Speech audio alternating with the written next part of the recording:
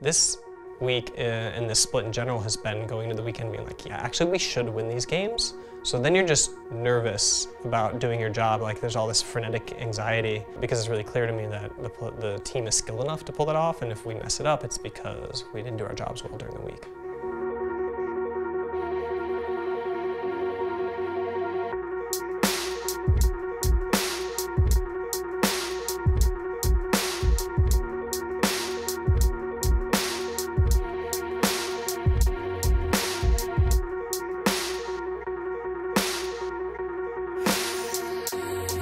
All right, guys, gather around. So we have 3 weeks left till playoffs, 6 games. And then we are already making our postseason plans.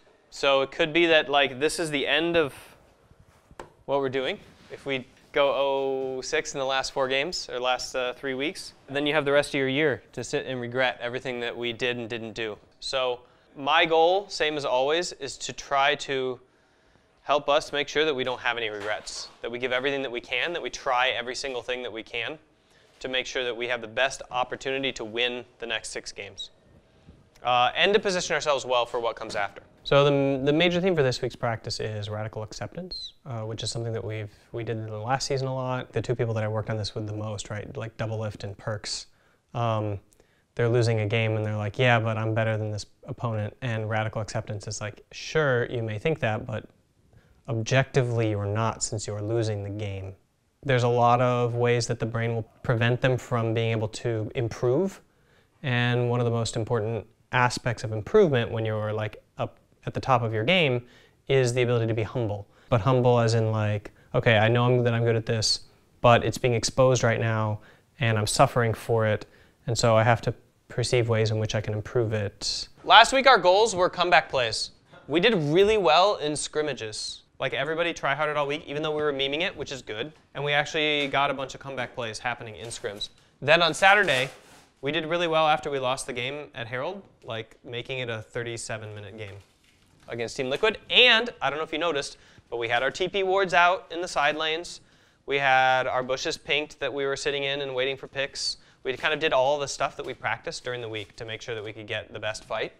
And then on Sunday, we really blew it, I think. The TL game was like, we just played poorly for the Team Liquid match, and then the Golden Guardians game we just trolled. It's really natural for you to be like, oh, well, I can't really play this game because my teammate's inting it, but a better way is to acknowledge that you also, like the situation is as it is, but you also are not good enough to lead your teammate to be better, so therefore they're making those mistakes, and there's something that you could do or take action with in the moment to have made your teammate better before today so that they didn't make those mistakes that they made. Lose a team fight to GGS in a side lane bush, it means that they're better than me. And I don't want to accept that. But if we lose a fight to them, then we have to accept that, right?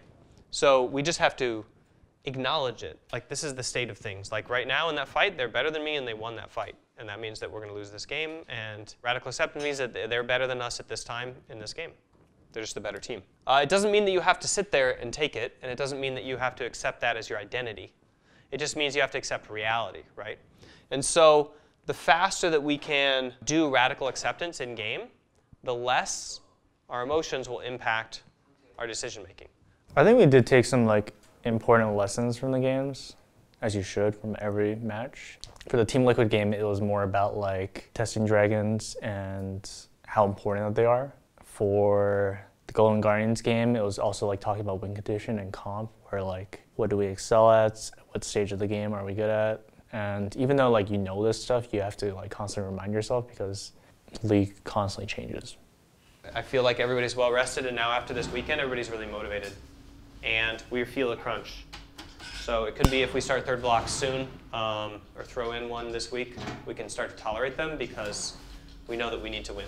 In the TL and GGS game, that kind of caught us off guard. It's really important to like keep on top of it and not let yourself slip up, but it's bound to happen. We don't ever want to let a team walk over us by not being aggressive, and at the same time, we don't want to like int the game.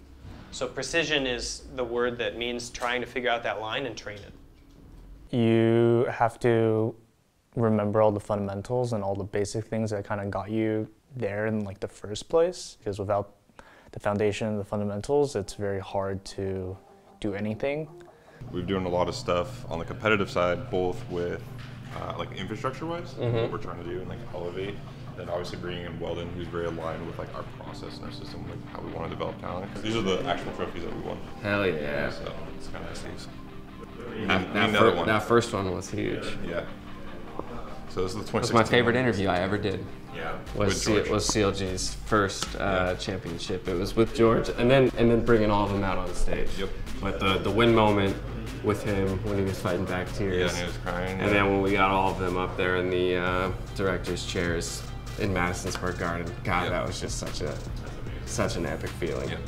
We do all of our Inside CLG interviews here.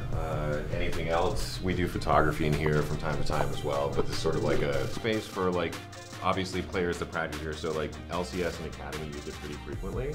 Like they'll just come and like hit me up or Michael up and say like, hey, I want 3 hours in the studio tonight. Oh, sweet. We cast all of our Academy games from there. We do Smash tournaments from there. It's this idea of having a dedicated space, right? And I think that's what largely facilities have begun to do for the sport in general. I mean, you know, what was it, 3 years ago, we were all in gaming houses, and I think there's been a massive shift. What do esports coaches do? That's what I'm here to find out. All of that. Academy room. What's up, stream? What's up? Just retro jerseys? Yeah. So Yeah. Like the evolution of the jerseys. Of course, MSI, glory days. So we try to let them they will play against it, then if not working, in case we can go first. Did the players go in knowing with this draft, this is what we're focusing on, or once we started losing, is it up to them to now figure out? Teams, when you start losing, there's like, you either have training goals that you can think of, or you tilt. And just, so we talk a lot about what to do in a losing game. That's our theme this week, actually. Okay. We had a big meeting. When we're losing games, what do we do? I think this weekend will be a testament to how we fixed our mistakes going from last week, and also to see where we stand in like the top 6, because we have a match against C9. C9, we've lost our first game against them, so it'd be nice to win this game around. I don't even know who our other match is against, honestly. Oh, against FlyQuest. They actually have been looking better recently. Kind of unfortunate for us that they're on the upswing now, but I think we still have a good chance.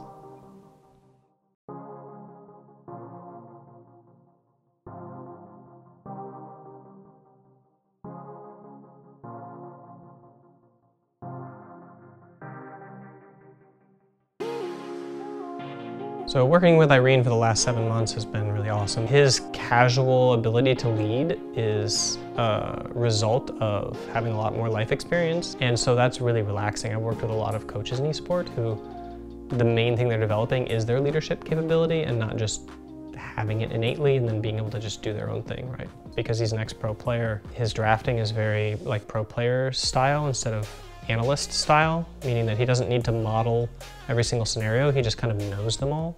I have a lot of experience about draft because since I become a pro gamer, I already 7 years play in this game.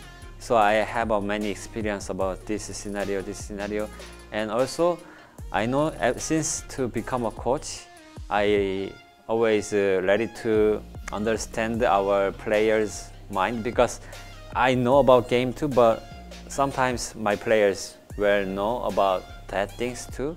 So I always try to understand from their view. So okay, this scenario we should do this. Then I just confirm about is it right. Then they said yes, they think so. Then we just going to draft. So always I think reacting is important in draft. So I just a lot of experience. That is my good weapon, I think.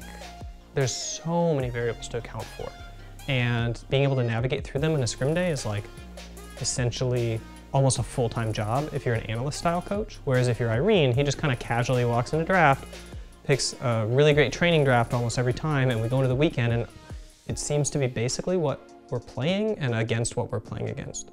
So he's really good at that, just really good.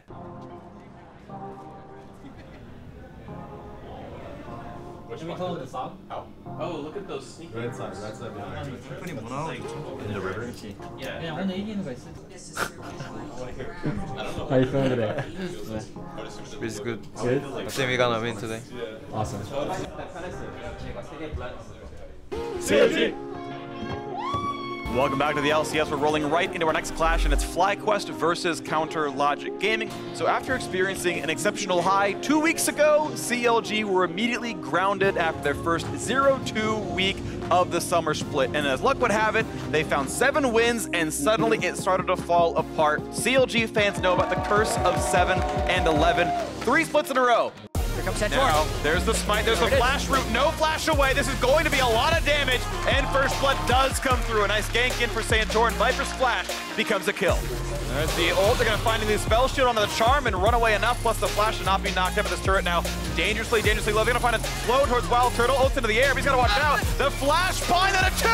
That was beautiful, Biofrost. They get the kill picked up down. He's gotta be careful. Ruin trying to get in range. Flash gets the root, gets some damage output, but it's base tanking. It's Santorum who blocks the Q. They go back for the shield's not gonna be enough. They might trade it back. No, gets back into the tunnel. And Santorum makes a huge play. But in the mid side, a tower dive goes through for Wiggly, and another kill's answered. CLG overall 2-1. Watch that. Zai. Wait. Okay, watch friends. Go. Keep going. I can go. We can end here. Look here.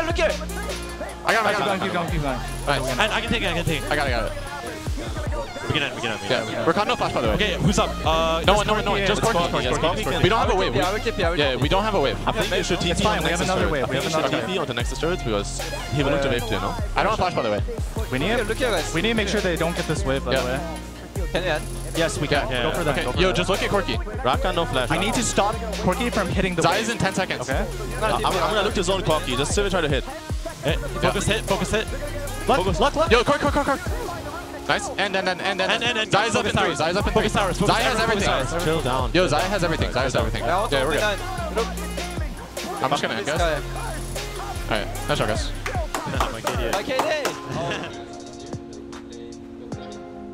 FlyQuest really showed that our basic macro in the early game on a basic draft is very strong. We didn't make any sort of like drastic mistakes to throw the game like we did versus GGS.